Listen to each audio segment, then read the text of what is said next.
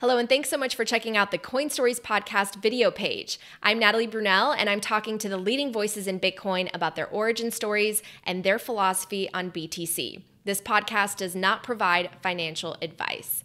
I'm super excited to share my guest this week as someone who's become very big in the Bitcoin world, but he thinks it's going to zero. The ultimate gold bug himself, Peter Schiff.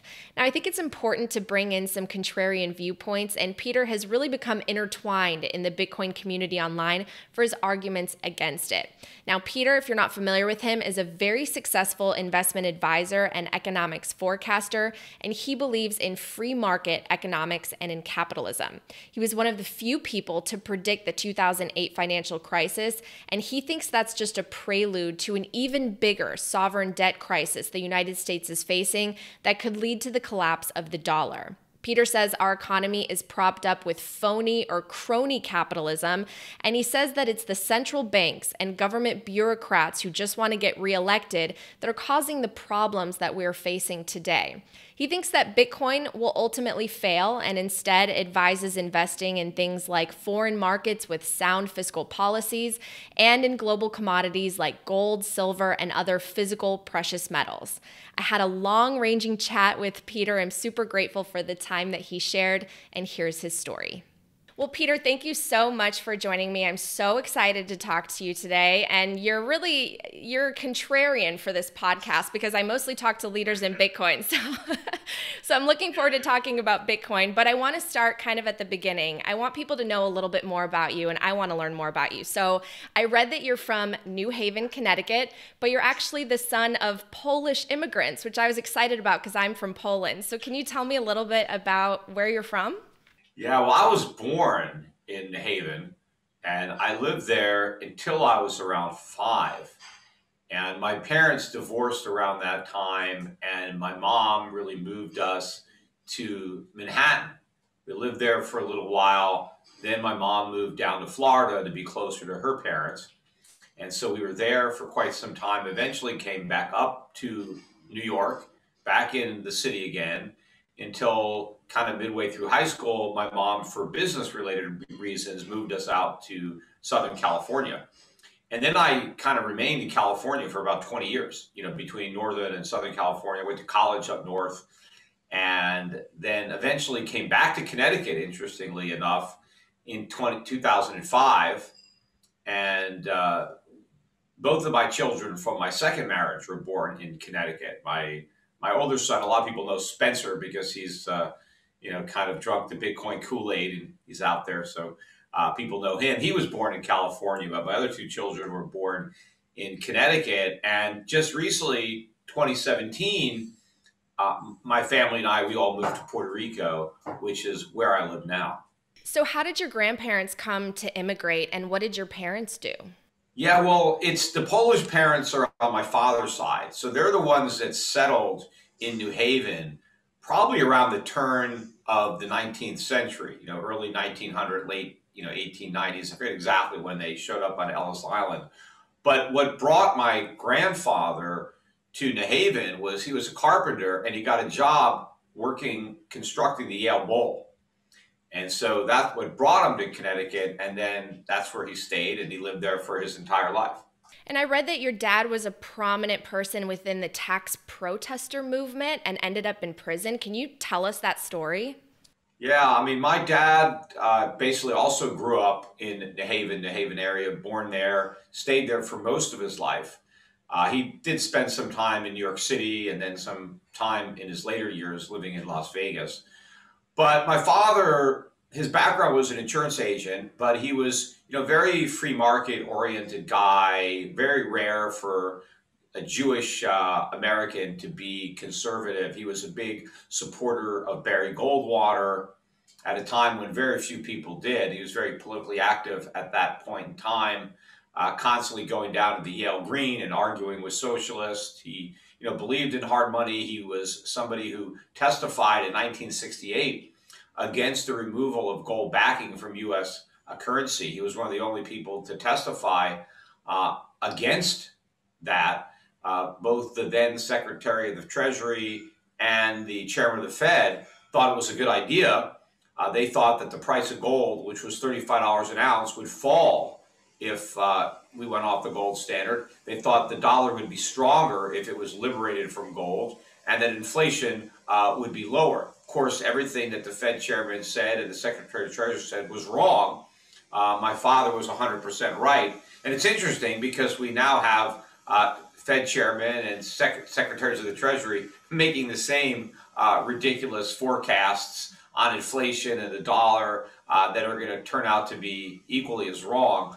But, you know, my dad wrote his first book, The Biggest Con, came out in 1974. Very well-reviewed book, over 100 good reviews. Wall Street Journal, I forget who else reviewed it, but it was very well received when it came out, very critical of the U.S. government. But when he was doing his research for that book, that's when he stumbled on a lot of stuff related to the income tax and really discovered that the U.S. government was collecting the income tax in violation of law, numerous Supreme Court decisions of the Constitution, and then for basically patriotic purposes, he really stopped paying income taxes in 1974 and didn't file a tax return since, and constantly battled with the IRS. Very public, you know, he was not trying to hide anything. He was very upfront about his not complying with unconstitutional or illegal laws. But, you know, ultimately he was in and out of jail 3 times. The final was a 10-year sentence, which turned out to be a life sentence because my father didn't go to jail until he was, I think, 77, and then died in jail at the age of 87. Probably would still be alive today had he had better medical attention, even though he was supposedly in a top-rated government facility for people over 80. They gave him no health care whatsoever. He got skin cancer, which was undiagnosed and untreated, and it eventually spread, you know, all over his body, and he died of lung cancer. But he really died of an untreated skin cancer. And, you know, that's an example of a government healthcare, because when you put government in charge of healthcare, you get no healthcare. You die. Wow. So he must have really informed how you think about everything. And do you feel kind of driven to just preserve sort of his legacy and further some of the things he taught you about economics? Yeah, I mean, everything I really know about economics, you can trace back to, you know, the lessons I learned from my father at a young age. In fact, I even wrote a book with my brother, How an Economy Grows and Why It Crashes. That was based on a book my dad wrote. But that book was really based on stories that he used to tell my brother and I just driving around in the car. But, you know, I discovered these free market, Austrian principles, Ayn Rand, you know, at a very young age. I mean, you know, elementary school, junior high school, I was already reading this stuff.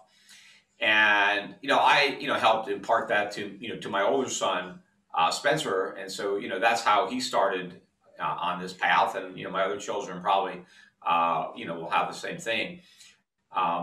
But I didn't follow in my father's footsteps as far as, you know, trying to lead a tax protest movement. I saw where that, you know, led my dad, and I didn't want my life to turn out that way.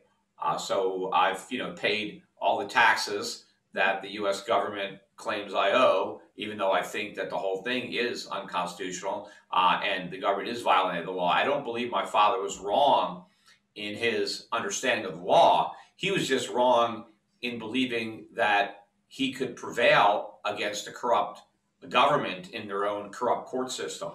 And so I'm kind of playing by their rules, even though their rules are a violation of the big, you know, the broader scope rules of the Constitution and things like that.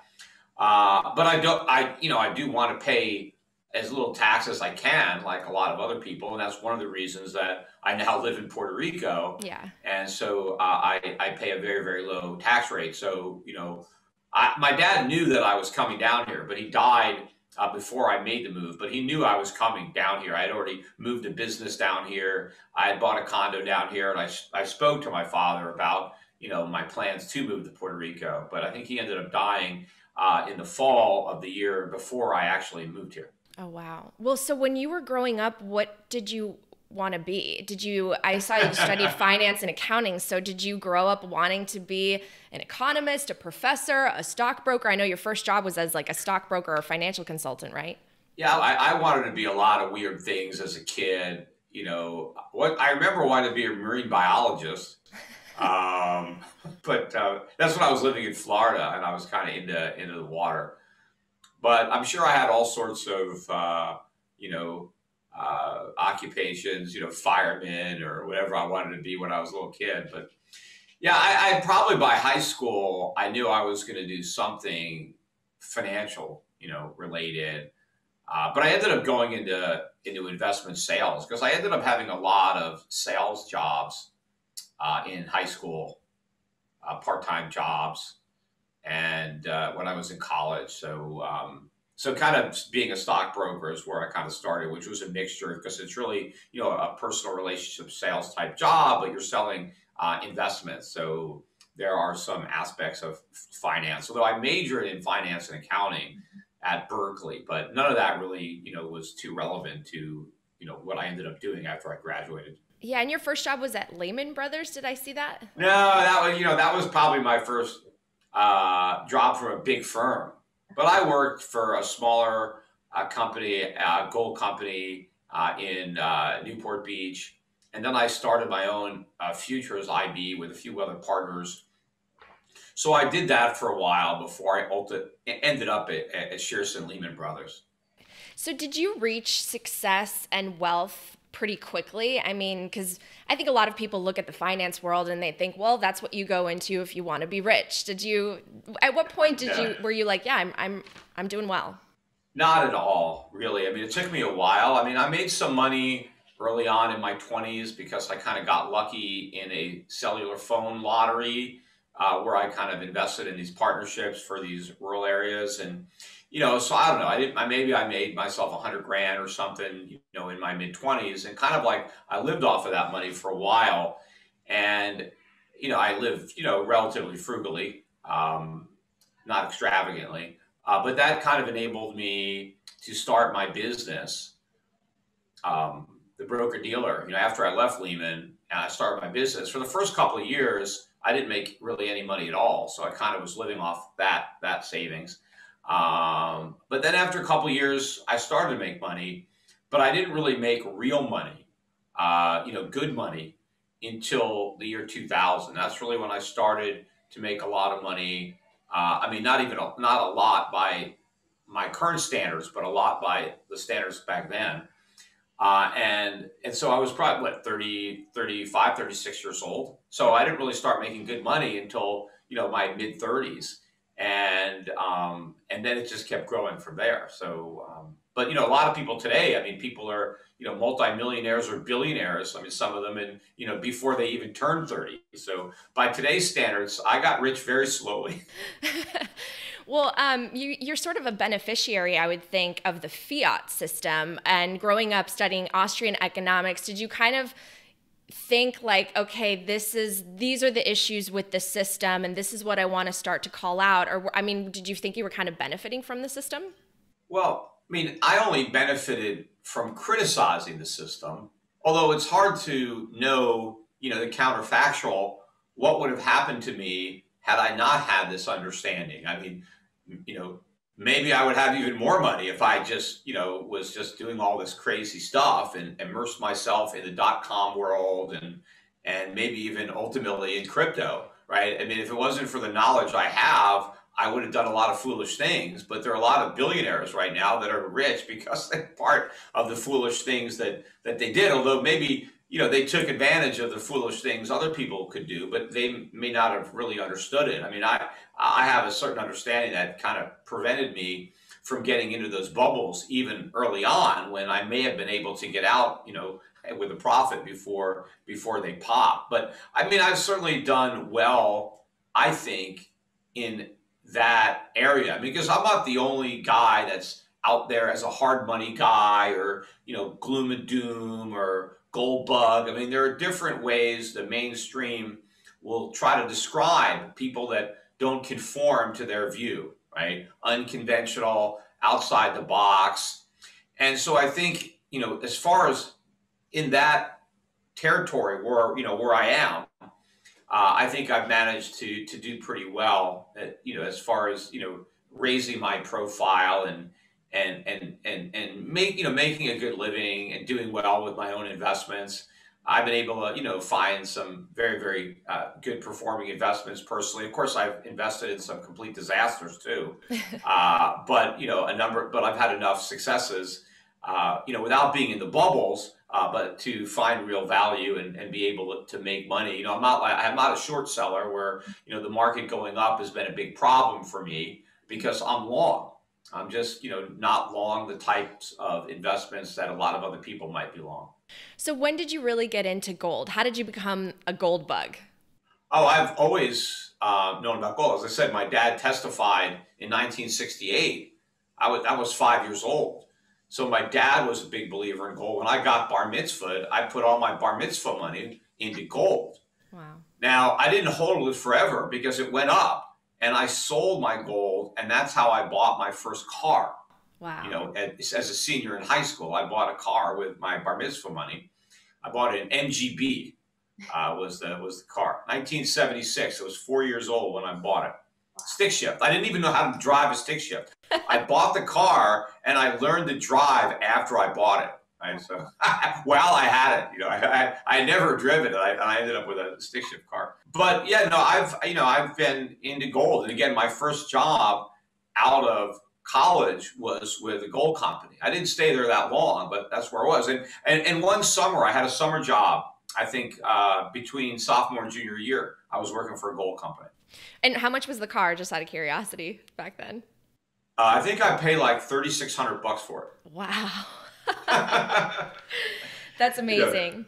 Okay, so I want to talk a little bit about your Occupy Wall Street, because even though that was a while ago and that was during a different financial crisis, I think it's really relevant to today. So for people that aren't familiar, I mean, it's a phenomenal video. Everyone should check it out. But you basically went to Wall Street as the 1% that they were protesting, and you wanted to engage people in conversations and talk to them about how they should actually be protesting in Washington against central banks and the Federal Reserve. So can you talk a little bit about why you did that and sort of what the takeaway is even today? Because here we are all these years later and we've kicked the can down the road when it comes to our monetary policy. Well, I mean, first of all, I did it because I thought that it was a good idea and it would generate a lot of publicity. I thought a lot of people would ultimately watch the video. I did it in conjunction with Reason TV, so they were going to put it up on their site. I really wasn't doing much on YouTube myself back then, but they were. And so I thought it was a good opportunity to go down there and, speak to the protesters in a way that nobody else is speaking to them, and really try to demonstrate an understanding of, why they were so upset, but try to rechannel their anger to where it belonged, that they shouldn't be upset with capitalism and Wall Street, that it's the government, it's the Federal Reserve that is the source of the problems, and they're blaming the wrong people. Not to say that Wall Street was blameless, but they were corrupted by the Fed and by the government, and they were simply playing the hand that they were dealt. And yeah, they could have taken a principled stand like I did, and but it was very difficult to do that. I mean, I don't blame other people, for getting caught up in the irrational exuberance and just dancing while the music was playing, especially when there's so much pressure put upon you to do that. I mean, there was pressure on me to do that, and it's not everybody resists it, and so I wanted to make sure that they understood that it wasn't capitalism that failed them. Capitalism was their salvation. It was a failure to have capitalism that is the problem. And the reason we don't have capitalism is because of the government and because of the Federal Reserve. So I went down there to do that, but I knew that, the effect would be limited just, based on the few hundred people who were down there, right? And I didn't even know how many of those people I would get through to. But what I knew is that I would get through to a lot of people who watched it on YouTube, because there it was a much bigger audience. And so I think it turned out to be one of the best, if not probably the best things that I've done as far as YouTube and video, because when it originally came out, it got millions of views on multiple channels on YouTube. I mean, And this is when 1 million views or more was rare back in the early days of YouTube. So it was a top video on many, many platforms, crashing various sites. And over the years, many people just re-uploaded it and put it up and got millions more views. I recently put it on my channel for the first time, I think 2 or 3 years ago, and I've got over 5 million views on there. I put it up like 7 years, 8 years after I did it. And, you know, it's the video that is most watched on my YouTube channel. And what is the best thing about it is there's probably not a week that goes by that somebody from somewhere in the world doesn't email me about that video. Sometimes multiple emails in a week, thanking me for doing it and letting me know how it changed their lives. Because normally the story is, I was a socialist, I was very left-wing or very liberal, and this video opened my eyes. And it might not have completely changed them during that 2 hours, but it had enough of an impact that it caused them to do some more research on their own. And ultimately, it was responsible for them completely doing 180 degrees, in their own politics and going from liberal socialist, to free market, libertarian, conservative, wherever they are. And so, in that respect, it worked. The video did exactly what I hoped it did. In fact, it probably exceeded my expectations. Well, I want to dig into some of your economic viewpoints, and some of them are very, very powerful. But before we do that, can you kind of lay an overview of Austrian economics? Because the free market and capitalism, which you believe in, lay at the foundation of Austrian economics, and it's very different than the type of economics a lot of people are learning at universities here in the US. So can you kind of break that down in simplest terms, just very briefly for us? I mean, really, Austrian economics is astronomy, and what everybody is learning today at universities is astrology, right? It's all a bunch of nonsense. Austrian economics is real economics, and it has the focus on supply and savings, and it recognizes that the important thing is not the demand. Demand is infinite. Everybody wants stuff. The key is to produce stuff that people want. And where does production come from? It comes from capital. Where does capital come from? It comes from savings. So the important thing is savings. Savings drives capital investment. Capital investment drives production and productivity, and that ultimately allows consumption. The Keynesians have the cart before the horse. They think that demand is the key, and all their economic policies are designed to stimulate demand, and that's wrong-headed. We don't have to stimulate demand. Demand is there. We need to stimulate production, supply, and the free market does that, and the government interferes with that process. But also, one of the things that the Austrians understand is where the business cycle comes from, that it's not some natural flaw in the capitalist system, that the business cycle, the boom and bust cycle of recession, depression, is a byproduct of central bank artificial manipulation of interest rates. It's when the central banks keep interest rates artificially low, that's a rate that is below what the free market would put rates at. It leads to malinvestments and bubbles, and those bubbles inevitably burst, leading to the recession. And what the Austrians understand is it's the booms, it's these artificial periods of apparent prosperity that are the problem. That's where the mistakes are made. It's the bust, it's the recession that is the helpful process of cleansing the economy of the mistakes that were made during that phony boom. So the conventional wisdom is recessions are bad and the government needs to do whatever it can to prevent them. But the Austrians say, no, recessions are good. We need to allow them. Now, it's not that we want recessions, but once we make the mistake of creating a phony boom, the sooner that boom can bust, the sooner the problems can be fixed.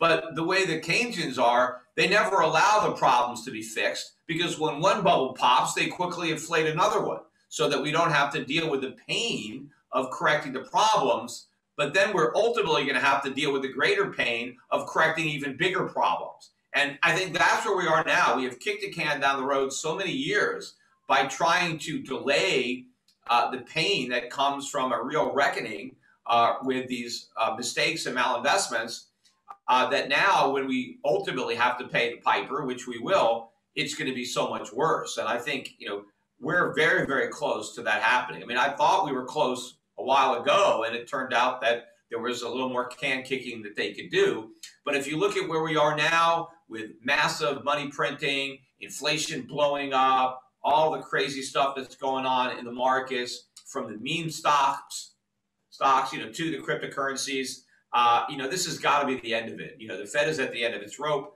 and unfortunately, it's the economy that's going to hang. Well, going back to talking about the booms and busts you mentioned, you predicted the financial crisis in '08. You even made money on it. What lesson should we have learned back then that we didn't? Well, we should have learned, or, there are probably some people that learned the lesson, but not the right people, not the people on Wall Street, not anybody at the Fed, or not anybody in government or academia. But the financial crisis was a byproduct of artificially low interest rates and the mistakes that were made during that environment. And the Fed did that to get us out of the recession that followed the bursting of the dot-com bubble, which again was inflated by the same wrong-headed policies. And when that bubble popped, the Fed doubled down on those mistakes and inflated the housing bubble. It was quite obvious to me what the Fed was doing wrong and what the consequences would be. I warned about the coming financial crisis for years. And not only did I warn about the crisis that was coming and why, but what the government was going to do in response. And of course, I was right again. The government tripled down on its mistakes. Instead of learning from them, like, oh my God, we kept interest rates artificially low and too much money was borrowed to do non-economic things. We had too many people overpaying for houses. We had all people were consuming more than they should have because they thought they were richer than they were, because they were basing their wealth on these inflated asset prices that only existed because of the artificially low interest rates. So we totally distorted the economy. We created this massive bubble that was inevitably going to burst. And now we're having to deal with the consequences of all the losses from all the loans that never should have been made and never would have been made, but for our mistakes. Instead of learning that lesson, they just repeated the mistakes on a bigger scale. They didn't just raise rates to lower rates to 1%. They went all the way down to 0, and they left them there for 8 years instead of like a year and a half. And they never normalized rates. The highest they got was 2% or 2.5% before going right back to 0. And they threw quantitative easing into the mix, something that they didn't even do during the housing bubble days. They went all in and did that after that bubble popped. And so they have inflated today a bubble that is larger than the stock market bubble and the housing bubble combined. And it has done far more damage to the economy than either of those two bubbles. And therefore, the consequences when this massive bubble pops are far more severe than anything we experienced during the Great Recession that followed the bursting of the housing bubble. Well, so how will that bubble burst play out? Because you're right. You've been talking about bubbles since, for a decade now, and we keep kicking the can down the road. And we had a mini pop during COVID, everything crashed, but now we're at record highs again. So when this bubble finally bursts, what does that look like? Because essentially you're saying it won't be necessarily the stock market crashing. It's just going to be the debasement of the dollar. And will foreign entities just finally say, hey, we don't want the dollar? Well, the last two bubbles popped because the Fed tried to normalize rates. And, and when they did, they basically took away the punch bowl and everybody was hung over. And then all the mistakes were obvious. So this time around, I think the one thing that the Fed has learned from the past is you never do that. You can talk about normalizing rates, but you never actually do it. They don't want to take the punch bowl away. They don't want anybody to sober up because then they'll see what a disaster the Fed has created. So this bubble is not going to burst because the Fed raises rates. It's going to burst because it doesn't raise rates. It's going to burst because the dollar crashes, because inflation runs out of control, ultimately either forcing the Fed to raise rates much higher and much faster than anybody would have imagined, or they don't raise them at all and we have hyperinflation. and the dollar becomes practically worthless. But this is going to be much worse and end much differently, I believe, than either of those prior to bubbles. Well, so inflation is obviously in the headlines now, but it seems like the media and government officials are saying, hey, it's not a big deal, or it's transitory. It's actually lower than we expected. What are your thoughts on inflation, and what should Americans know? Yeah, well, it's a tax. It's and it's the way most Americans are going to have to pay for big government and all the new government programs that the Biden administration is advocating and that are working their way through Congress now. Infrastructure, whatever this new deal that they're coming up with, everybody's going to get free pre-K, free nursery school, free community college, free family medical leave. People on Medicare are going to get more benefits, more dental, more vision, whatever it is. All this money, we're already broke, and we're doling out all this new money we don't have, and so it's all going to be printed, and so that's going to destroy the value of the wages and the savings that Americans have, and so that amounts to a tax. But what the government is doing now with inflation is exactly what I predicted they would do, because first they deny that there's inflation, and they did that for a long time. Then they say, okay, we have inflation, but that's a good thing because this is what we need. We didn't have enough inflation, so thank God we've got inflation. Then they start saying, well, okay, it's a little higher than we really want, but don't worry, it's just transitory. And initially, transitory means temporary, like, oh, the price hikes won't stick, right? After we get back to normal, prices will go back down to normal. Then they change the definition of transitory to mean permanent, meaning that, well, what's transitory are not the price hikes, they're permanent. What's transitory is how much longer they're going to be going up at this pace, which they don't even know. So they keep changing their tune and moving the bar, but they're still pretending that if inflation ever really became a problem, even though it already is a huge problem, but they're claiming if it ever became a problem, well, they have the tools to fix it, right? Which maybe they do, but they would never actually use them, because if the Fed was willing to use its tools, it would have already used them. The reason it's not is because it can't, and so it won't. And eventually, what I think the Fed is going to come out and say is, you know what? Inflation is a lot more than 2%, whatever it is, 4%, 5%, 6%. But you know what? Get used to it, because it's going to be with us for a long time, and it's okay because it's better than the alternative. It's the price we pay for prosperity. It's the price we pay for a strong labor market and income inequality and a Green New Deal. And whatever it is, they're just going to say we have to accept high inflation as, a fact of life. That's what's ultimately coming. I love what you've said before about how America used to be the world's biggest creditor. Now it's the world's biggest debtor, and we're getting poorer, and our standard of living is decreasing. But at the same time, we don't look like we're living poor, because we're basically borrowing to purchase other countries' products, right? And so it seems like we're able to kick the can down the road in that sense, because everyone is on the US dollar. That's the global reserve currency. But how do you predict that actually changes? I mean, playing out. The reason the dollar became the reserve currency was because everybody needed dollars to buy our products. We made all the television sets. We made all the radios, all the sewing machines, most of the cars, that we made everything in America. We were the manufacturing center of the entire world when the dollar became the reserve currency. Also, the U.S. had most of the world's gold, right? Where did we get all that gold? Well, we earned it all with huge trade surpluses. How did America become the world's wealthiest creditor nation? We had such large trade surpluses.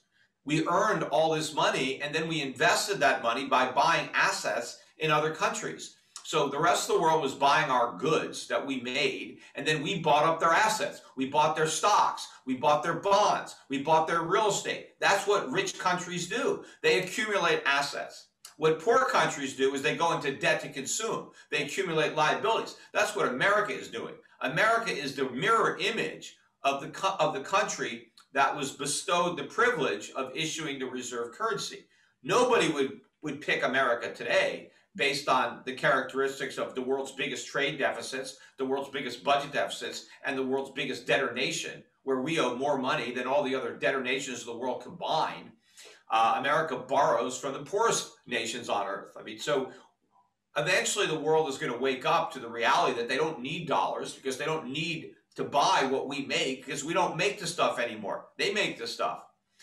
We need their currency. They don't need our dollars.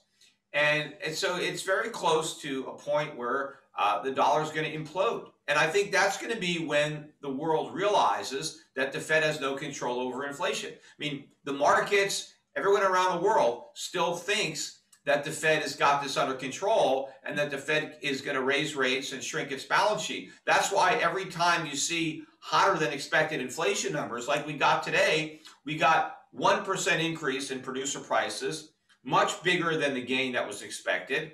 It matched the 1% from last month. We now have producer prices up 6.4% in 7 months. Mm-hmm. So if this pace keeps up for the rest of the year, that's an 11% increase. We've never seen producer prices up that much in 1 year, and so this is record increases. Consumers are going to be feeling this as well. They're already feeling it. But the reason that the gold price sold off after these high inflation numbers came out is because everybody expects the Fed to do something about it. Oh, the Fed is going to have to get aggressive. The Fed is going to have to fight to put this inflation genie back in the bottle. Well, when the world recognizes that that fight is never going to happen, because if the Fed tried to fight inflation, it would lose. Inflation would win, so it's not even going to get in a ring and embarrass itself. But when the world realizes it, that's when the bottom is going to drop out of the dollar. Because if we're going to have 5%, 6%, 10% inflation every year forever, why would you hold on to a dollar that's losing 5 to 10% of its value every single year if the only interest that you're getting on it to offset that is 1%? Right. So, everybody's going to rush for the exits. And of course, there's no way that everybody can get out because somebody has to buy. Right. Well, so this is creating an environment where it's not surprising that a lot of people are pro-socialism now, especially young people, because that means that the help is on the way. The government's going to provide, the income that you might not be getting from companies. People are upset that there's corporate greed, and they actually blame capitalism for a lot of these problems. So I want to ask you a little bit about sort of those different schools of thought. Why do you feel socialism is obviously not the right direction we should be heading in? And did we ever have true capitalism in the United States? Well, sure. I mean, nothing is perfect, but we came very, very close. I think the most capitalistic period in American history would go from after the Civil War, so 1865, till maybe the First World War, the beginning of the Federal Reserve, 1913, around that time period. During that period of time, we had the freest markets, we had the purest gold standard, and that is when we had the greatest increase in living standards in U.S. history. That's when we absorbed, my grandparents coming in from Poland, and my other grandparents coming in, from Russia on my mother's side. And,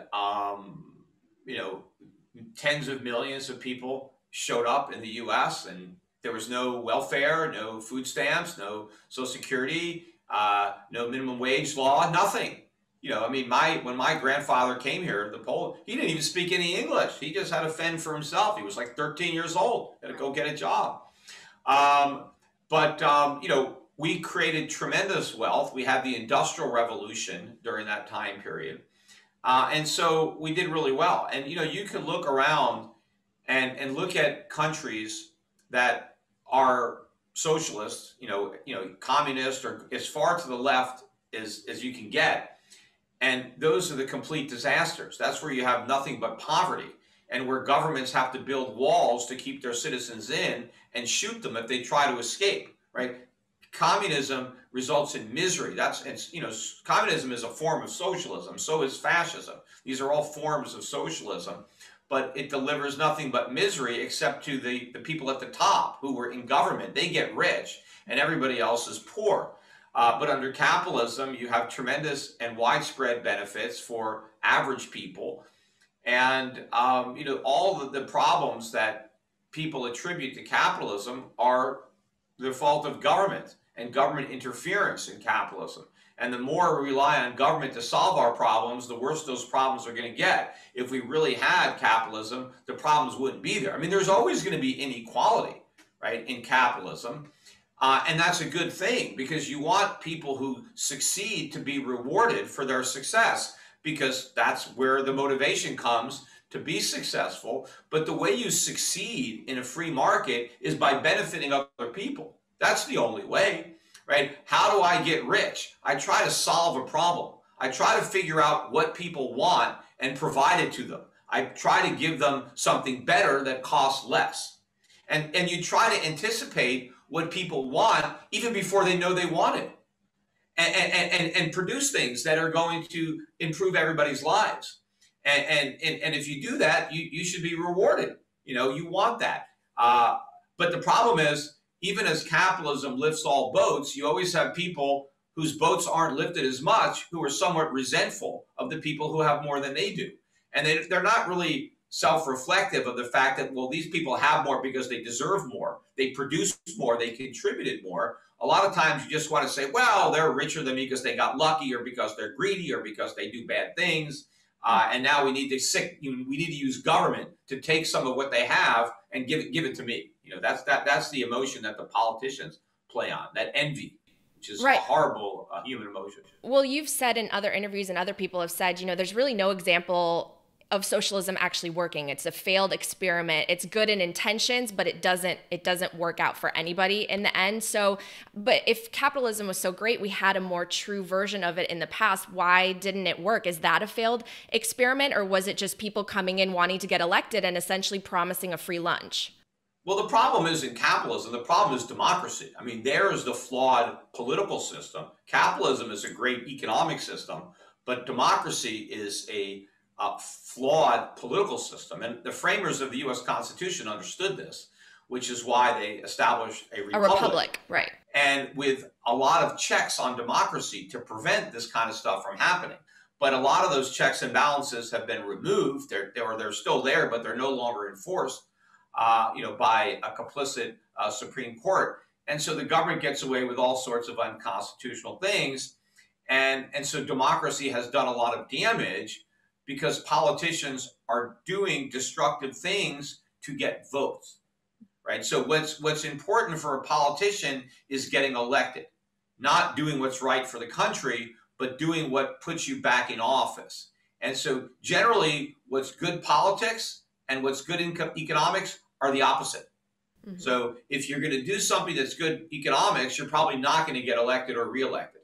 So it's very perverse incentives. It's the problem with democracy. And so that's what people should be upset about. But the alternative is not, okay, let's have a dictatorship.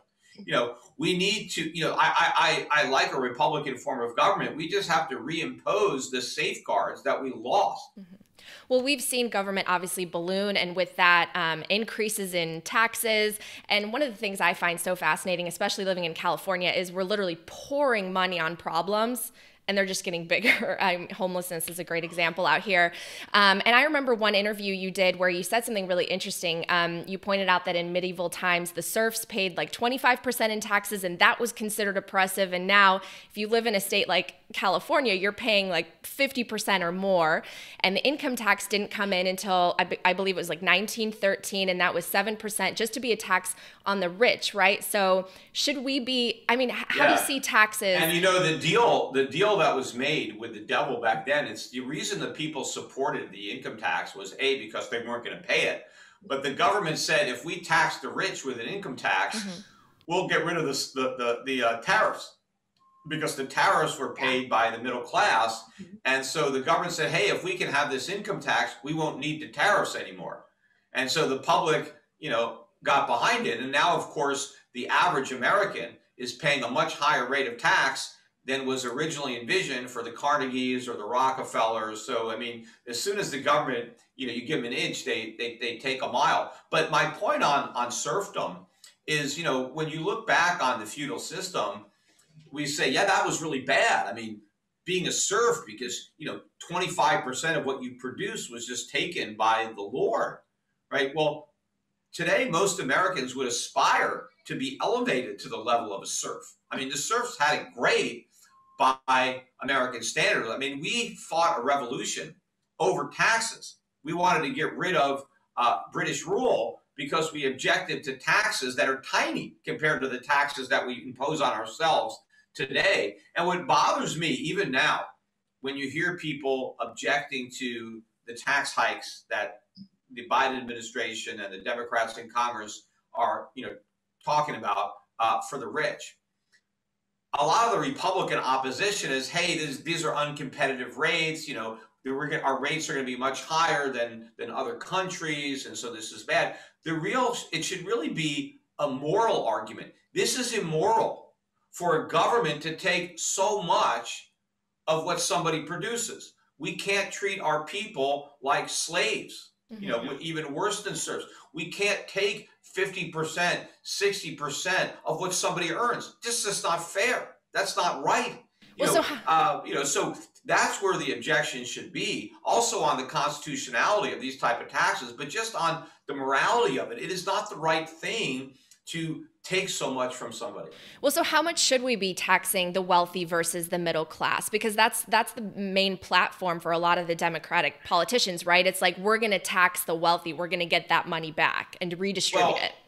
Look, I don't believe in the income tax at all. I don't even think it should exist. I think we should just have consumption taxes and everybody should pay the same rates.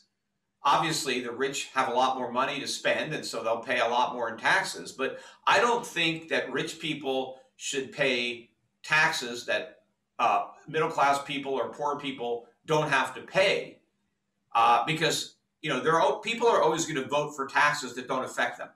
Everybody's willing to vote to tax the other guy. You should have to pay any tax that you are advocating. You shouldn't be exempted from it. So if we're going to have an income tax, it should apply to everybody's income, and it should be the same rate. Whether that rate is 10%, 15%, everybody should pay it. The school teacher should pay the same rate as the financier. Obviously, if somebody is making $10 million a year at a 10% rate, they're going to pay a lot more than somebody who's making $50,000 a year at a 10% rate, but everybody is still contributing 10%. So we're all in the same boat. And if they want to raise taxes, well, they have to raise the rate on everybody. Right. So if we're going to go from 10% to 12%, we're all in it. So now, do the people making $50,000 want to support it? Well, if they do, if they really think the government expenditures are worthwhile, they should be willing to contribute to the support. Now, yes, I mean, people say, well, it's not fair that the rich pay the same rate. Why? That is exactly fair. It's unfair if they have to pay a higher rate. They will pay a higher tax because they're making more money. So they are paying more tax. They're just not paying at a higher rate. This whole idea that taxes have to be progressive, I think, is wrong. Well, I want to talk to you a little bit about corporations, because especially today, I think a lot of people are really angry at this sense of corporate greed that they attribute to capitalism. And we have companies where, the CEO is the richest man on the planet. And then at the same company, there's people who are working 40 plus hours and can't really make a living. So is that capitalism? Is that a byproduct of what you call crony capitalism, and what solves it? Yeah, first of all, I want to mention, too, that my view on taxes hasn't changed. So when I first got started and I had my first job and I was making whatever, $30,000, $40,000 a year, I had the same view that I have now. It's not like, oh, Peter, you make a lot of money, so you don't want the rich to be taxed. I didn't want the rich to be taxed when I didn't have any money. I just wanted a fair system and a constitutional system.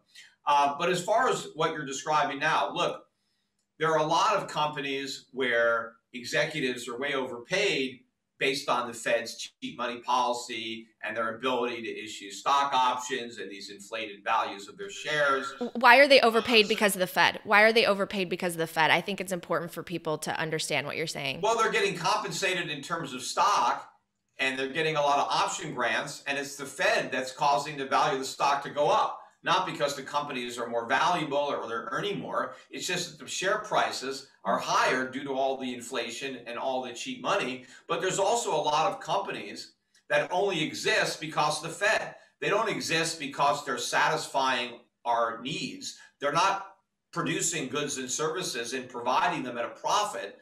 They're losing money. They're destroying value right? They're taking resources, land, labor, and capital, and destroying value, yet they still exist because they can sell stock. And why can they sell stock? Because of the Fed. So anything you're looking at is distorted right now.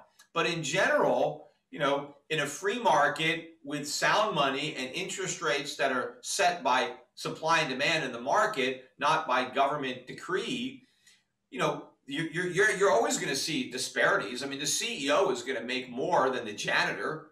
I mean, because a lot more people can clean toilets than can run a Fortune 500 company. And you don't want the janitor running the company. He'll run it into the ground. In theory, he doesn't know what he's doing. And so you're paid commensurate with your contribution, with your productivity. I mean, if you could hire a CEO and pay him the same as a janitor and he would do just as good a job, well, the shareholders would do it.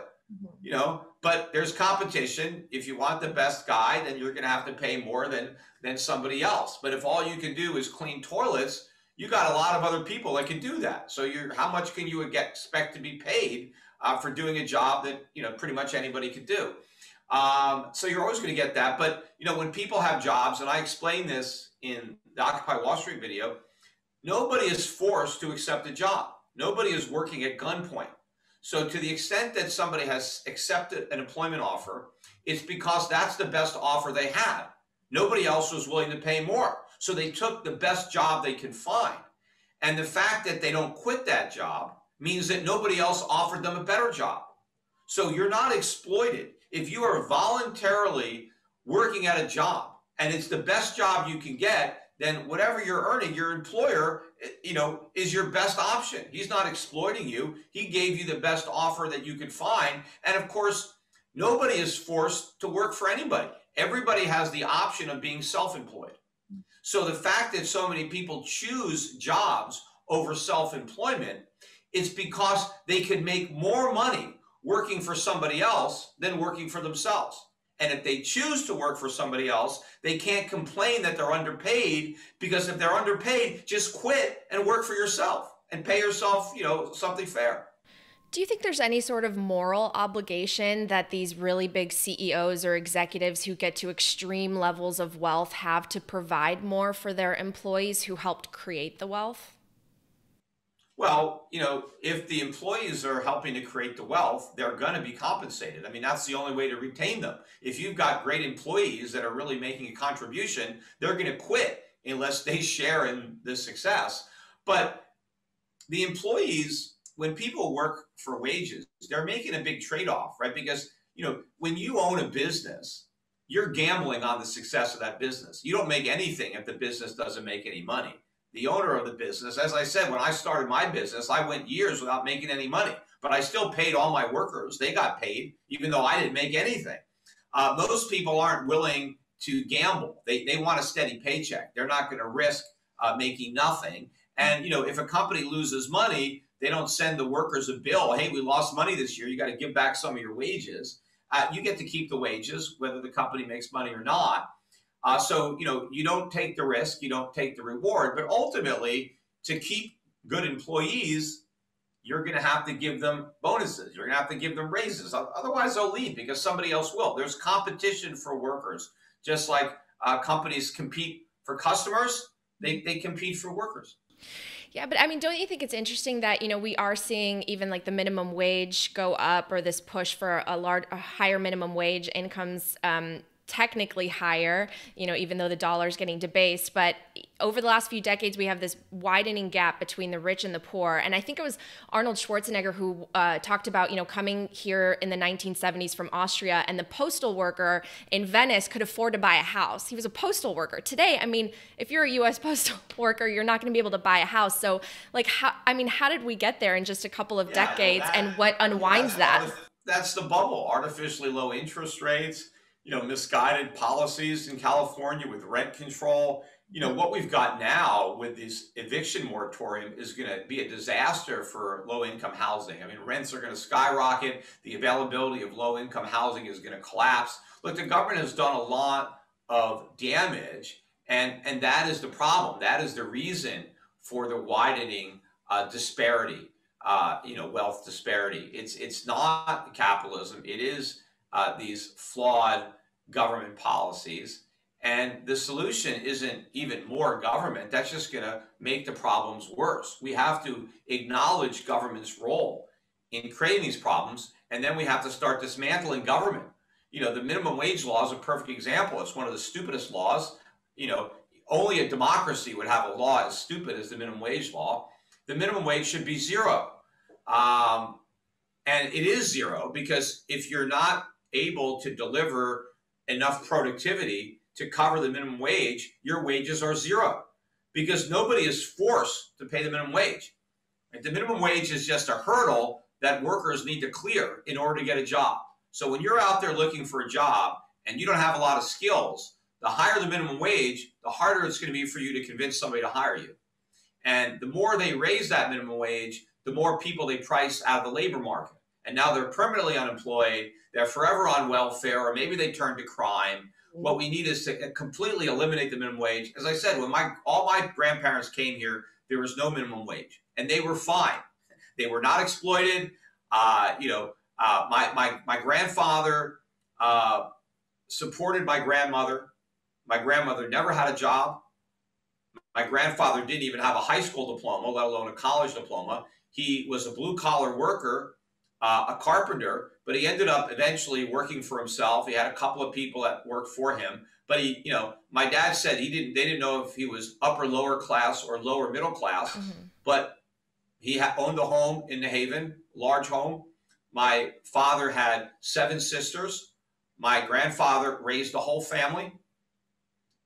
Grandmother never had a job. They had help. They had a housekeeper, lower middle class with a housekeeper. In fact, they had a car. In fact, for a while, they even had a house at the beach. They had a second vacation house. Wow. They had no debt, had no credit cards, right?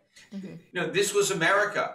They were lower middle class, but how do you support 8 kids and a wife, without a high school degree, as a carpenter, right? A tradesman. That's what my grandfather was. But everybody could do that in America at one time before the government screwed it up. Well, I wanted to ask you something else about CEOs because I think that, you would expect someone who's wealthy, who's an executive or CEO to, want fewer taxes or perhaps be Republican. But you see a lot of these really big CEOs and corporations coming out and, the Bill Gates, Bob Igers, they express very liberal viewpoints and project this image that they are for the people. Is that because they're benefiting from the government? Like, do you think it's genuine when they put those viewpoints out there? Well, I don't know. I mean, certainly it's very self-serving in many respects. I mean, one way, big government helps big business because it helps stifle competition. Because of high taxes and high regulations, it's a lot harder for new businesses to come into existence, and that benefits the larger businesses that are already there. And the more small businesses government taxes and regulations can put out of business, the better it is for the larger companies that can survive and have the economies of scale. But also, I think certain companies, they have an image where they want to be liked. They want the public to like them. And so the way you show that you're good and the way you get liked is you sign on to all these popular causes that sound good, but that aren't really good. They're really bad. But it's all that matters is intention. So I can show that I'm a good guy. I can signal my virtue by agreeing to all this nonsense.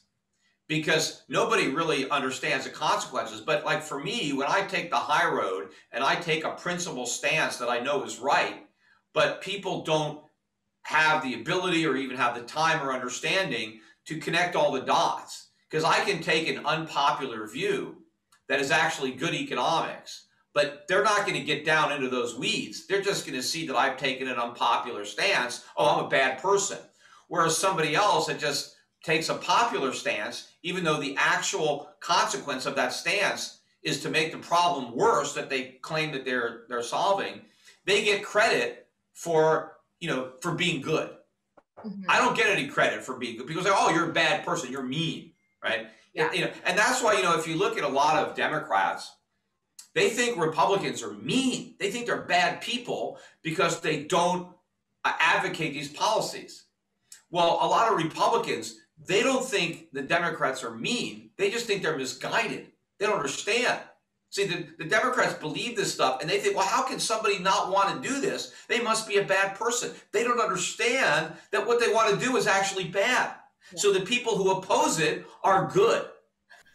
Well, I think that's interesting when you talk about that divide that we all see right now with like the right versus the left. But really, even if the right was in office and Trump was, the quantitative easing continued and they're still providing stimulus and they're still providing, they would arguably probably provide bailouts. So it's, I mean, isn't this really not a left or right issue? It's something entirely different at this point. Yeah, I mean, that's true. Again, Republicans have to get elected also. That's the problem. Yeah. And you know, it was very frustrating to me. I was a big critic of Trump, even though I voted for him and I supported certain aspects of his presidency, but I was very much opposed to his economic policies of big government spending, deficit spending, expanding welfare spending, expanding warfare spending. But you had all these Republicans signing on to it, going along with it, claiming that we had the greatest economy ever when it was just a big bubble. Yeah. But now, all of a sudden, the Republicans have found religion now that they no longer have power, and now they're critical of the deficits, and they're critical of the Fed printing money, even though they weren't critical of it at all when, you know, it was on their watch. So yeah, it's a pox on both their houses. The Republicans are only worth anything when they're not in power. But the minute you put them in power, you know, they're almost as bad as the Democrats. Maybe not quite as bad, right? Almost. And that's the choice, right? That's the lesser of two evils when it comes to the polls. But yeah, the Republicans to me look like a bunch of hypocrites now, to the extent that they're critical of anything that's going on. Well, that's what I think is so frustrating to people, right? It's like, who do you vote for? There's a complete distrust of anyone in Congress. And I know you've mentioned before on podcasts that you think Congress today is nothing like our founders. So are there any politicians that you even like or respect? Yeah, well, you know, there's a handful that I like. Look, I've always been a big Ron Paul fan. Yeah, you worked on his campaign, right? Yeah, and you know, I was economic advisor on the 2010 presidential campaign, but I've known Ron for quite some time. I always considered him my congressman, even though he was in Texas. He was the only congressman that represented me as far as I was concerned. You know, his son is doing a pretty good job. I mean, I know Rand, and you know, in the U.S. Senate. I mean, obviously, there's some things, you know, under Trump that I, you know, objected to. He's doing a much better job now that Biden's there. But of course, you know, even with Trump, I mean, he went about as far as he can go in trying to push against the deficit spending in the Republican Party. He's more pragmatic than his father was. His father was like, look, I'm going to, you know, this is my principle and I'm not budging. But I think Rand learned from the fact that his father, even though he was very principled, he didn't actually accomplish anything as far as government. So I think Rand is trying to make a bigger difference, although thus far I haven't really seen that work either, you know, because it's just such a big machine that you're up against in Washington. But, you know, I think people just need to, you know, fend for themselves, unfortunately. You know, I've done what I can by relocating to Puerto Rico. So, you know, at least I don't have to pay these crazy taxes, right? And, you know, I vote with my feet. I get out of the dollar. I've got my money invested in foreign stocks, not U.S. stocks. I own foreign currencies. I own commodities. I own real things. I own gold, silver. You know, I would suggest people do the same thing. You know, vote with your feet financially. Reject, you know, U.S. dollar denominated assets. We can read the writing on the wall. There's going to be a major bust, either in nominal terms or just in real terms through massive inflation. You know, people can, you know, enlist my help. I mean, I'm happy. I mean, I manage quite a bit of money for people, helping to build international portfolios of good dividend paying foreign equities, you know, through Europe Pacific Asset Management, Europe Pacific Capital. You know, I'm also working with SchiffGold, the company that I founded, but that I still work with, but I sold the gold money, you know, prior to my move to Puerto Rico. We have a great team over at SchiffGold helping people acquire physical precious metals, no numismatics or collectibles, you know, low markups. A lot of, you know, unfortunately, there are a lot of people that end up overpaying for gold, but nobody will overpay if they buy it from SchiffGold. But this is what people need to do. You know, protect your portfolio, protect your retirement, avoid the inflation tax. I described it earlier. Inflation is a huge tax. If you don't want to pay that tax, you got to get out of what's being taxed, which is the US dollar. And what I'm doing is helping people avoid that tax, because that is the most serious tax. You know, Biden can cling to this idea that they're not raising taxes on anybody who earns less than $400,000, but they're raising the inflation tax dramatically, and it falls the hardest on the people who earn less than $400,000. But everybody needs to look for a way to avoid this inflation tax. And fortunately, there is a way to avoid it, at least on your savings. It's hard to avoid it on your wages if you're working for wages in the US. But if you have a retirement account, if you have a pension that you control, an IRA, you can divest of US dollars, and that's what I can help you do at your Pacific Asset Management. Well, I want to finally segue into Bitcoin and a few questions on that, but I just have one last question on economics, just because I'm a little bit curious on this end. I'm from Europe. My family came here wanting the American dream, like so many other families. They waited forever to be able to come here. And one of the things growing up that my family always thought was strange is that the American economy was based on how much people are spending and going into debt as opposed to how much they were saving. We were a big saving family, and I'm so grateful they taught me that. But the other thing I noticed is that if you go to Europe and you just came back from there, the quality of life seems a little bit better. I mean, I know they're not driving around in Ferraris and have the Beverly Hills mansions, but like they have 2-hour lunches, and like everybody's kind of taken care of. And an average company in Europe, I think 12 to 18% growth is considered really successful. And here in the US, it's like profit at all costs. You want as much growth as possible. It's sometimes these unrealistic expectations. So do you think there's a problem with that? And do you think there's almost like a correlation between quality of life and employee happiness and how much you're working? Well, first of all, those Ferraris are made in Italy. But, I was in Switzerland for a month, and I think the quality of life there clearly is higher than it is in the U.S. Yeah.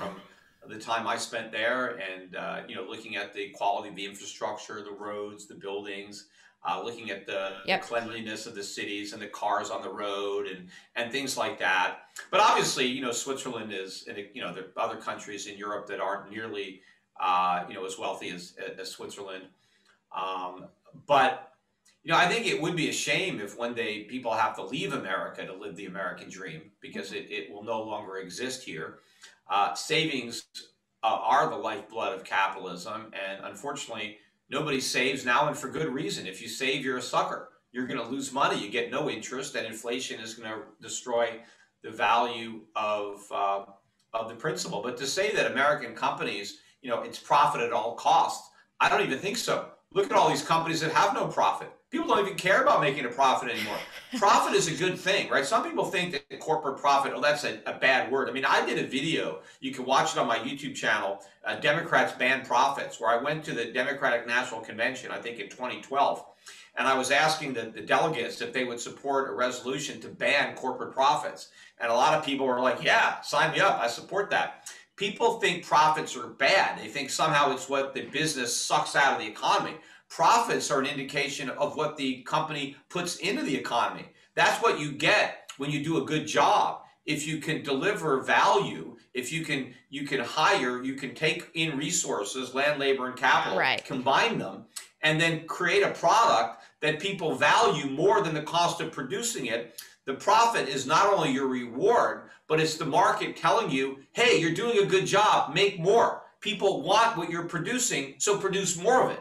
Right, when you're losing money, that's like, hold on, put on the brakes, you're doing something wrong. Right now, businesses are operating without a profit. Right. They're losing money, and they're being rewarded for their losses with higher share prices, because no one gives a damn about profits, because you don't need profits to stay in business. You can stay in business by selling stock. You can just print stock certificates and sell them because of the Fed. So the name of the game now is to have a sexy story and drive revenue by losing money. There was an old saying, yeah, we lose money but on every sale, but we make it up in volume, right? That used to be a joke, but now that undermines the entire U.S. stock market. We're actually trying to make it up. We're actually trying to make up for losing money on every sale by increasing the volume. And investors are buying into it. and the stock prices go up. No, you're right. And on so many of those points, and what I sort of meant by profit at all costs was more so, the executives, it seems like, profiting at all costs, and the income levels of the people at the top increasing by so much. But you're absolutely right, because a lot of these companies are not profitable. But what's incentivizing the CEOs is the stock price. They're not incentivized to grow profits. They're incentivized to get the stock price to go up, right? And in today's bubble economy, those things could be mutually exclusive. You can drive your stock price higher by sacrificing profitability, because what investors want to see is revenue. They want to see sales. They want to see eyeballs, right? They want to see, because it's all about the future. Everybody's betting on the come, and it's very inexpensive to make the bet because money is free. Right. All right. Well, let's talk about the future a little bit, and the future of Bitcoin versus gold, because I know that, you were on some shows earlier this week, gold not having the best 10-year return or the best year return. I mean, if there's so much inflation and people need a hedge, why aren't people going to gold? Obviously, Bitcoin's been appreciating hundreds of % more. Yeah, I knew you'd get around to Bitcoin. And as far as Bitcoin's future, I don't think it has a future. It has a past, for sure, and it has a present for the moment. And obviously, it has a short future, because tomorrow is the future for today. And I'm sure Bitcoin will still be here when I wake up tomorrow. But it doesn't have an infinite number of tomorrows. I mean, its tomorrows are numbered. This is part of the bubble. Bitcoin is not gold 2.0. It is Tulip Mania 2.0. There's 11,200 or so cryptocurrencies now. New ones are born every day. So the supply continues to increase, not only of the number of cryptocurrencies that exist, but each cryptocurrency is increasing its supply every day, including Bitcoin. But a lot of people in the Bitcoin community are certainly enjoying the fact that gold has retreated as somehow a validation of Bitcoin. Some people are trying to blame gold's decline on Bitcoin. Oh, it's because people are buying Bitcoin instead of gold.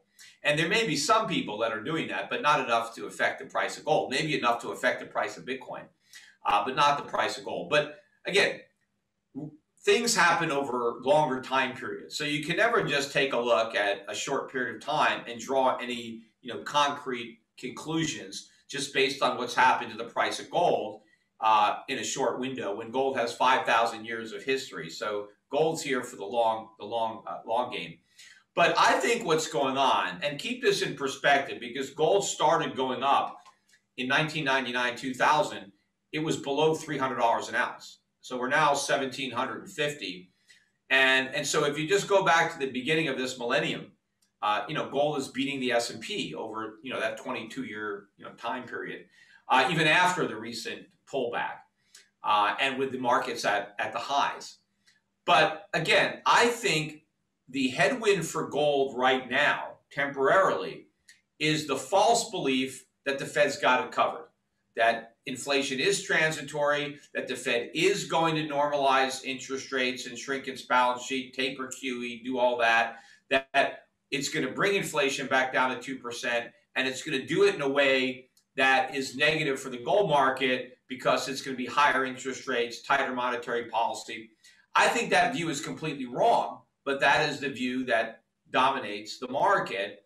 And so that is what is keeping the pressure on gold. At some point, that view is going to change, either because the Fed admits that it's not going to do those things, or the market figures it out on its own. But one of those two things are going to happen, and the price of gold is going to go way up. Now, what happens to the price of Bitcoin when that happens? I think Bitcoin, to the extent that it's correlated with gold, is probably a negative correlation. So if we really start to see a move up in gold, that could cause a drop in Bitcoin.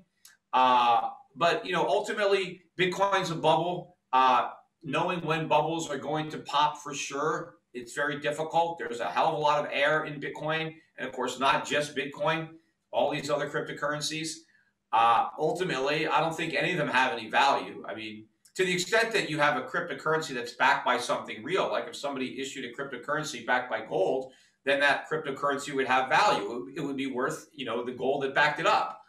But these cryptocurrencies that are popular because they have no value. That's why they can keep going up, because there's nothing stopping them from going up, because there's no value that they're tied to. They're just worth whatever some idiot is willing to pay. And, there's always a greater fool until you run out of greater fools. And then you're the greatest fool and you're left holding the bag.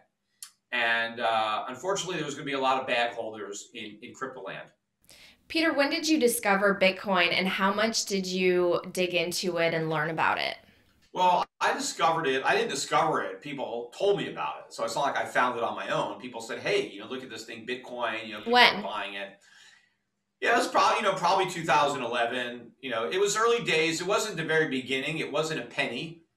But I think it was under $10. I can't remember for sure if it was under $1 or not. But it was under 10 for sure when I first learned about it. And I remember I liked it. I was like, but I said, well, the reason it can't work is there's nothing to stop somebody else from coming up with another cryptocurrency. And of course, that's exactly what happened. There's, as I said, over 11,000 of them. And I know that none of those currencies have any qualities that are unique that Bitcoin doesn't possess. In fact, these newer cryptocurrencies are actually better than Bitcoin as far as the ease of use or the speed of the transactions and stuff like that. They're not any better in that they have no intrinsic value, but they're better in that you can move them around easier. But a lot of them are centralized and they don't have that digital scarcity that Bitcoin does. So potentially, some of them are and some of them are not. There's plenty of them that are decentralized, right? Bitcoin's not the only one. There's different kinds. You got proof of work, you got proof of stake, whatever. But conceptually, it's the same thing. It's just this digital token, because it's not really a currency. But I didn't think it could work as a store of value. I didn't think it would work as a unit of account. I did believe early on that it could be a medium of exchange, mainly in the black market. I saw the appeal early on. That a lot of that appeal is being lost now by regulation. But back then, when I first heard about it, yeah, you want to buy something and you don't want anyone to know that you bought it. You want to bypass the banks to the extent that you could use Bitcoin. Even if the Bitcoin dropped 20 or 30% while you were using it, that's the price you're willing to pay to launder your money. So I could see that maybe it could catch on. I did not, at that point in time, did not foresee that it could be so widely adopted by so many people. Certainly, I didn't foresee, major companies or investment banks getting involved. I was mistaken that this thing could ever get to such a big bubble. I appreciated what it was trying to do as a hard money guy, as an Austrian, as a libertarian. I appreciated it. I just was more focused on the underlying flaws that would ultimately be its undoing, rather than saying, you know what, maybe it'll work long enough that I can make some money on it, right? And so I also knew that if I bought it, and I thought about it, I said, if I bought it, I can't tell anybody I bought it, because I would feel bad about buying it and then encouraging other people to buy it simply because that would benefit me as somebody who already owned it. So, because I knew how illiquid it was. I was like, I can't really buy this and then tell people to buy it. That's too self-serving. I would have to just buy it and keep quiet about it. But ultimately, I didn't do it. And then eventually it went way up. And then by the time I thought about it again, as just like a gamble, right? Because I still, to this day, know that it's going to crash. But when it was 200, 300, 400 back then, and it had been there for like a year or two, it went to 1,000 and then it pulled back down. Just looking at the chart of it, I was like, this thing could have another big run. But I just couldn't get over the hump. Look, I didn't want to buy it at a few dollars. I'm not going to buy it at 100 times what I didn't want to buy it at. And so just, I didn't participate. And then, of course, it ran up, to 20,000. And, then it pulled back. Then it ran up to 65,000. But, since then, I haven't thought about buying it at all. I did think about it, and I didn't do it when it was a few hundred. as a gamble, just a gamble. I never believed that it would work. But now it doesn't even, I wouldn't even consider buying it now. I mean, now it's all, as far as I'm concerned, it's all risk. I mean, I think the upside is limited, and the downside is huge. And there's so many other places that I could put money where it's the reverse that's true, where the upside is enormous, and I think my downside is limited. Well, I think you can agree that there are some very, very smart people who are in the Bitcoin space and have a lot of conviction in it. And I'm just kind of curious because one of the things I love about you is your beliefs are so rooted in just history and you're very well read. So like, how much have you gone down the rabbit hole of Bitcoin? Like, did you read the Bitcoin Standard by Saifedean? Because a lot of the principles match right up with all the things you believe in with hard money. I read Saifedean's book. I've done interviews with Saifedean. I read the white paper. I know a lot more about Bitcoin than people think. People say, well, Peter doesn't like Bitcoin because he doesn't understand it. No, I don't like it because I do understand it. It's the people that like it that don't really understand money. That's the problem. I mean, I'm not a programmer or a coder. I mean, I couldn't, tell you how all that works. But I understand it. I understand a lot more about Bitcoin than the average guy who owns Bitcoin. Right? The average guy who owns it just owns it because it's going up and they think they're going to get rich. But yeah, there are a lot of smart people that are in Bitcoin. There are a lot of smart people in .com stocks that went bankrupt in 2000. There are a lot of smart people in the mortgage market that started mortgage companies that owned the subprime mortgages that I shorted. I mean, there's always a lot of smart people on the wrong side of the trade. But there's also a lot of smart people who have completely rejected Bitcoin. A lot of other investors that I respect, have the same feelings that I do. So you have plenty of smart people who have made a lot of money in the investment world who completely see through this charade and think Bitcoin is, a tulip mania. And then you have some smart people who have drunk the Kool-Aid. But I think there are more smart people on my side than who have, in Bitcoin. So what would make I think the smart people, some of these people are smart in a sense that they were smart enough to make money off Bitcoin, something that I was not, right? I mean, there are people who are making a fortune off of Bitcoin, whether or not they actually believe in it, who knows? Because once you're in the Bitcoin world, once you start a Bitcoin company and you own a bunch of Bitcoin, you have to tell everybody how great it is because you need more people to buy it. So we don't know how many of these smart people actually believe this nonsense, right? There was, I guess, an old saying, never buy your own bullshit. And, a lot of these guys could be bullshitters. They're just talking their book. I don't know privately what they really think, right? But also, I think that once you own a bunch of Bitcoin, your judgment becomes clouded because you have such a vested interest in its success that it's almost like a cognitive dissonance that you can't see the problem. Now, people will accuse me of the same thing. Oh, Peter, you're so invested in gold. That's why you don't like Bitcoin because, selling gold is a small part of my business. I mean, I can make a lot more money in crypto. I mean, there are a lot of companies. I mean, if I was like, hey, I was wrong. Yeah, crypto. I mean, I can write my own ticket probably in the crypto world. I got a pretty big name. I can make a bunch of money, on some shit coin or whatever. But I don't want to do that. Well, what would make you say, okay, I do believe in Bitcoin? Is there a certain market cap that it would reach where you would say, actually, maybe it is legitimate? Well, a bubble doesn't become legitimate just because it gets bigger.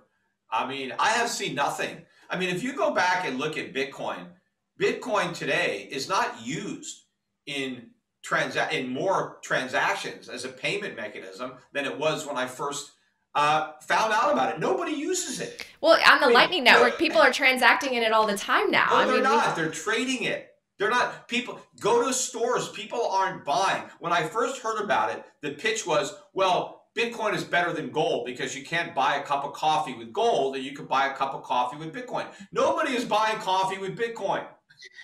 So, no one's buying anything. They are speculating. People collect Bitcoin. It's like a pet rock or Beanie Baby, except it doesn't have any substance. But people collect them, and that's it. Are there more Bitcoin collectors now than there were when I first learned about it? Yeah, of course. There's a lot more collectors. But it's not doing anything.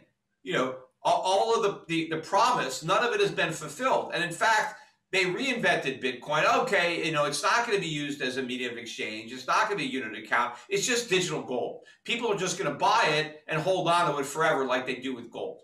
But of course, that misses the point of what gold is. Gold is a metal. If gold wasn't a valuable metal, nobody would own it. It wouldn't be money. The reason gold is a store of value is you're storing the metallic value of gold to be used in the future. So 100 years from now, 1,000 years from now, human beings are going to be using the gold that is currently in a vault somewhere. Well, no, I know you talk about how you don't like that Bitcoin. You say Bitcoin has no utility, but I mean, do you think emails have utility? Well, utility is an economic principle. So utility is the ability to satisfy a need, right? So emails, I have a need to communicate with people, and an email delivers me some utility because it helps me communicate. Right, you're delivering information through time and space, and so Bitcoin's doing the same thing. You're just transferring value. You're transferring value. No. I'm not delivering you anything when I deliver you Bitcoin. I'm just giving you the Bitcoin. But being able to give you Bitcoin does not give Bitcoin utility.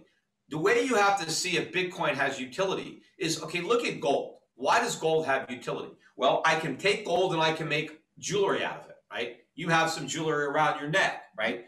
I can take gold and I can conduct electricity with it, which is very important. I can use it in computer chips. I can use it in aerospace. I can use it in medicine, all sorts of things that I can do with gold, right?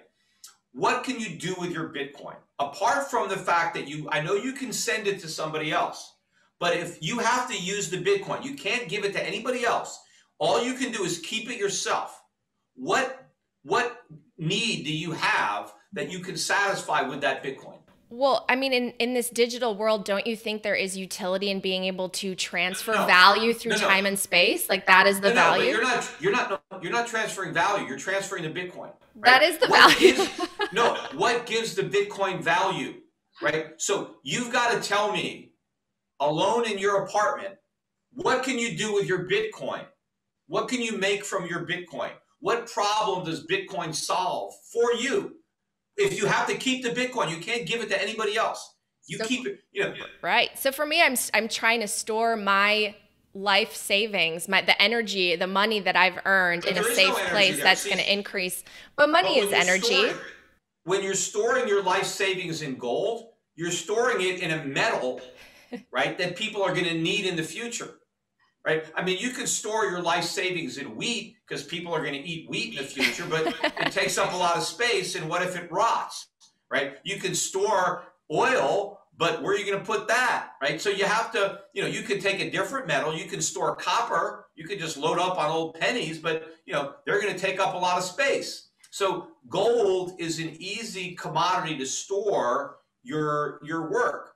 But when you're storing Bitcoin, you're not storing anything that anybody is ever going to need. Nobody needs it now. Nobody is going to need it in the future. Now, there are people who want Bitcoin now because they believe that the price is going to go up. But that's just a gamble. The price is not value. Bitcoin has a price. Doesn't have any value. It just has a price. And that price is a function of what people expect the price to be in the future. And as long as people expect the future price to be higher, they'll be willing to buy it. But once people no longer have that expectation, they're not going to want it, and the price is going to crash.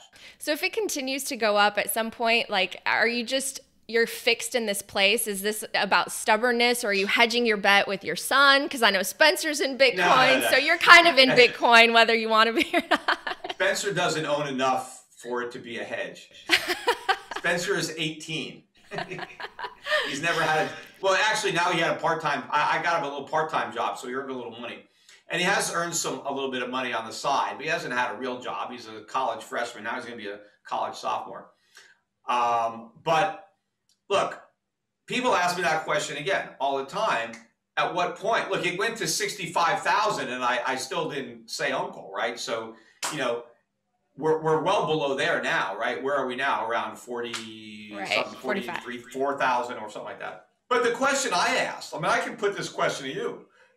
At what point on the downside, would you say, oh, I was wrong about Bitcoin. I don't want it anymore. I'm getting rid of it.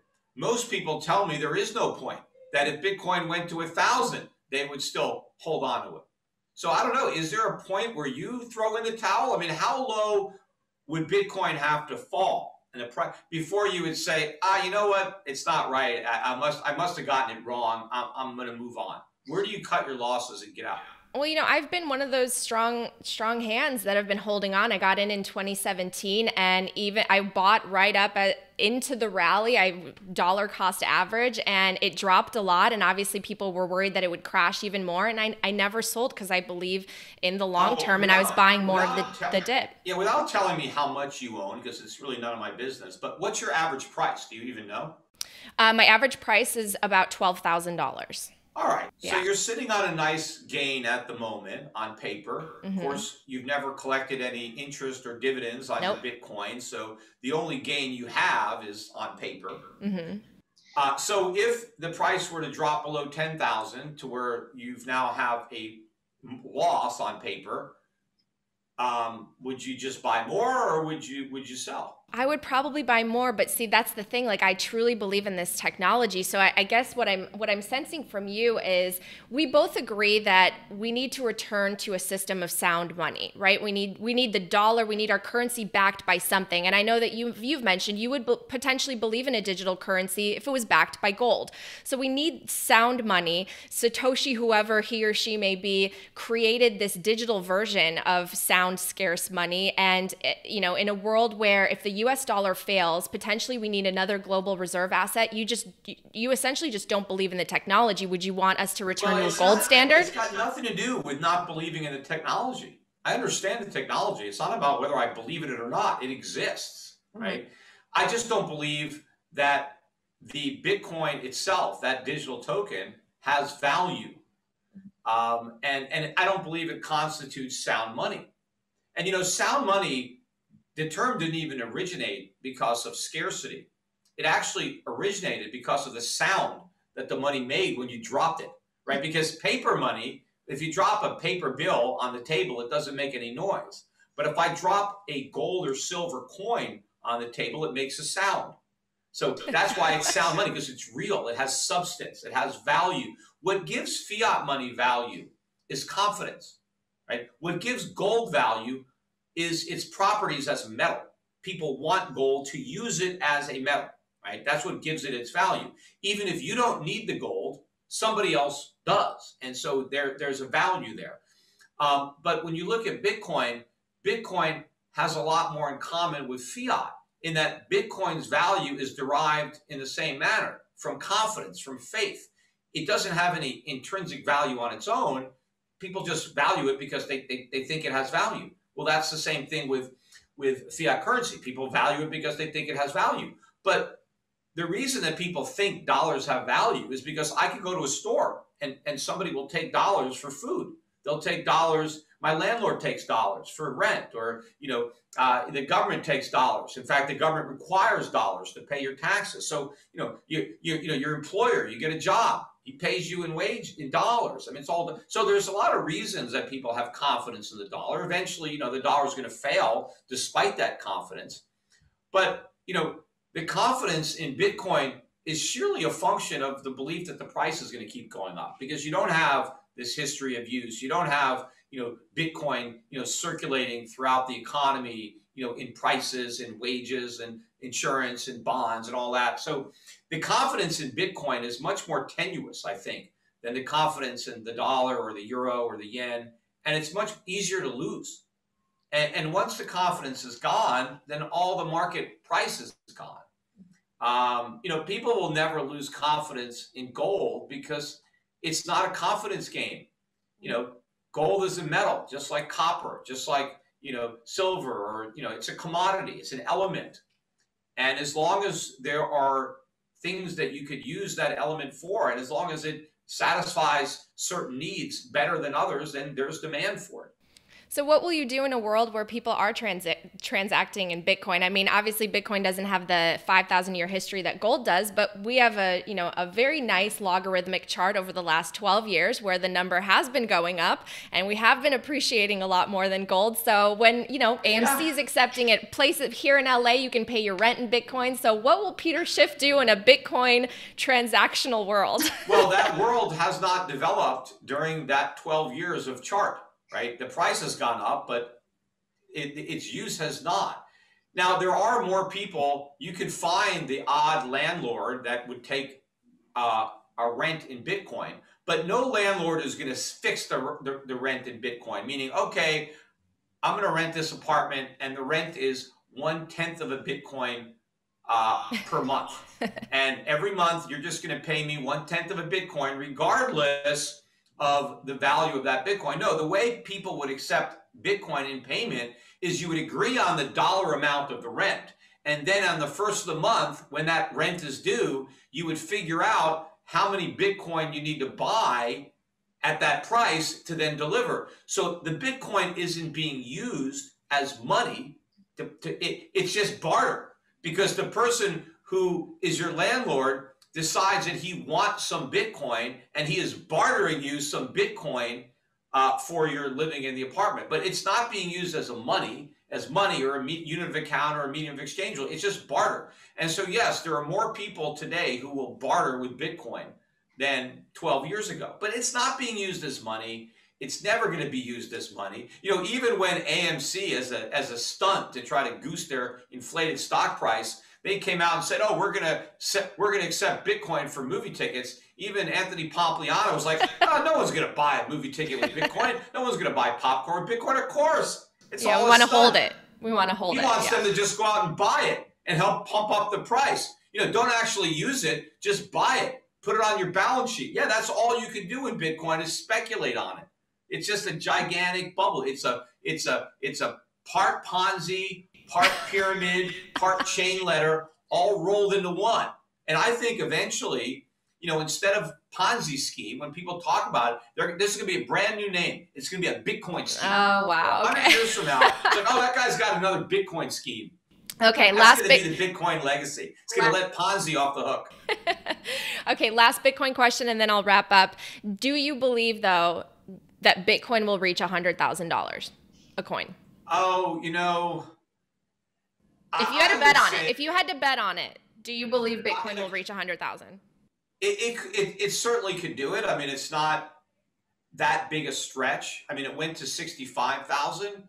So if it can go to 65,000, it could go to 1 million. It's hard to say. I mean, let's say it's a 50-50 shot. I really don't know, because anything can happen. But I wouldn't want to bet on it, because I think there are other assets that I could own that could have a similar appreciation. And I think less risk, because if I'm going to admit that Bitcoin might go to 50,000, you got to admit that it might go to 5,000. It might go a lot lower than that. So there's a lot of risk in the price forecast. And and when I mentioned to you, if it goes to 10,000, you said you're going to buy more. Will you buy more at 5,000? Will you buy more at 1,000? Will you buy more at 100? Will you spend your entire life throwing good money after bad money and just keep buying more and more Bitcoin no matter how low the price goes, and just keep sinking your hard-earned money into it? Well, maybe it's bad money going into bad money. I mean, fiat's not good money, right. so. Bad money into bad money, but whatever. But it's an expression of you could have bought gold, you could have bought real estate, you could have bought stocks, but instead you bought air.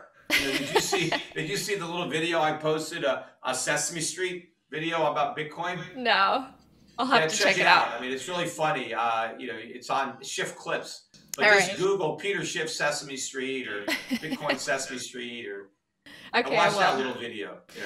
Well, just to wrap up here, you've had this amazing career. I think you're a phenomenal voice in this space that, helps people learn about economics. And just, to kind of wrap up, reflecting on your life, I know you've obviously wanted to help in a lot of ways. You went out to Occupy Wall Street. You ran for office at one point. When you look back, if you could think of one thing you wish you knew when you were younger, like you wish that everybody kind of knew and got, like Well, there are a lot of things. Obviously, look, clearly, I wish I'd have bought Bitcoin, right, when I first heard about it. That was a key mistake. That's the number one. That's awesome. No, but I mean, obviously, and I was I was wealthy at the time. I'm wealthier now, but could I have put $100,000 in it? Yeah, I could have. I mean, I put $100,000 in other things that turned out poorly. Could I have put $1 million in it? I could have. I think it's a stretch to think I would have made that big a bet on that. But again, I put $1 million into other investment opportunities and that didn't work out even that, so I could have, but obviously I could be, one of the Bitcoin billionaires. I mean, I was in a position because I knew about it early on and I had the resources to buy it. And I was a free market, hard money libertarian guy. So, I mean, I had that opportunity. So clearly, yeah, if I can go back in time, that's one of the things I would do. Like, a lot of other things I would do, once you know how things turn out, right? But the other thing is, had I bought all that Bitcoin back then, there's no way to know when I would have sold, if I would have sold. I mean, maybe I'd have held on, who knows? Just no way to know. And I can't second guess the things that I did or regret what I did or what I didn't do. But what I'm not going to do is make the mistake of buying it now because I didn't buy it back then and thinking that this is still a ground floor opportunity. This is when the people who got in on the ground floor are getting out. And I'm not going to be somebody's exit strategy. If you're gonna cash out, it's not with my money. It's some other sucker that's going to be enabling you. But look, if you're into Bitcoin, the advice that I keep giving people in Bitcoin, and I give the same advice to you: take your money out. Right? You got a $12,000 cost basis. That means there's probably, you can take a third of your money out. You can sell a third of your Bitcoin, and now you're rolling on the house's money. Don't buy anymore. If you're right, and it goes to millions of dollars in Bitcoin, you'll be rich, right? So you got enough. And just stay there, and then make some other investments with the other money in case I'm right and you're wrong.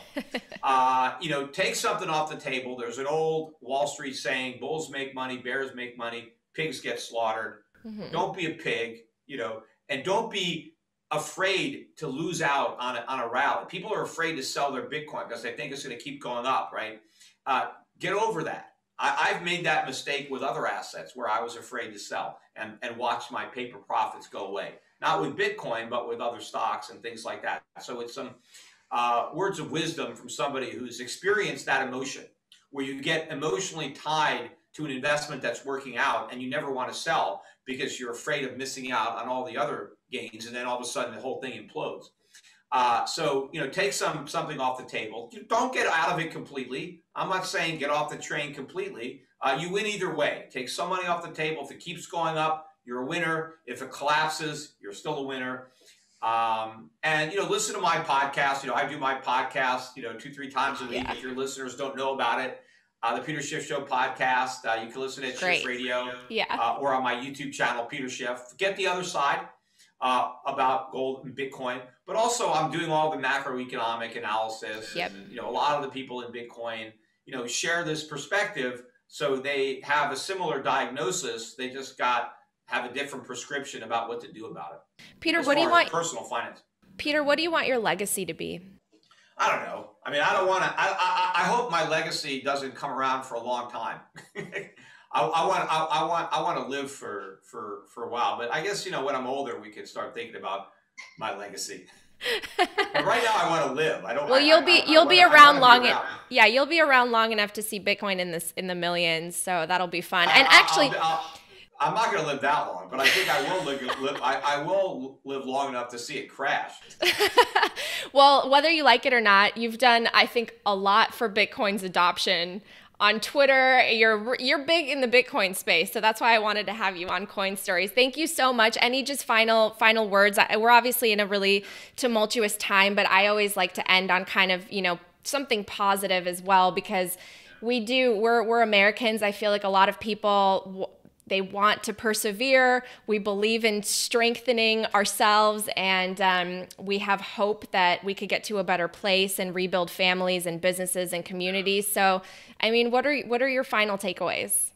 hopefully Bitcoin introduced a lot of people to certain concepts that maybe they don't quite understand now, but at least they're on the right track. People who are in Bitcoin now know what fiat money is, and they don't like the central bankers, and they want hard money. That's great. So after they lose in Bitcoin, maybe they can move over to actual hard money and don't reject these ideas of free markets and capitalism and liberty, because that's part of the Bitcoin movement. So hopefully they retain that. Even after they lose their money. And one of the good things is a lot of the people who are going to get wiped out in Bitcoin are young. So the best time to lose money is when you're young, because you have a lot of time to earn it back. I feel sorry for some of the older people who have gotten into this, who put their retirement money into Bitcoin, who are going to get completely wiped out. That's very unfortunate. For younger people, you're all about to learn a very valuable lesson. All right. Well, expensive, but valuable. Thank you so much, Peter. I really appreciate your time. And one last time, where can people find you?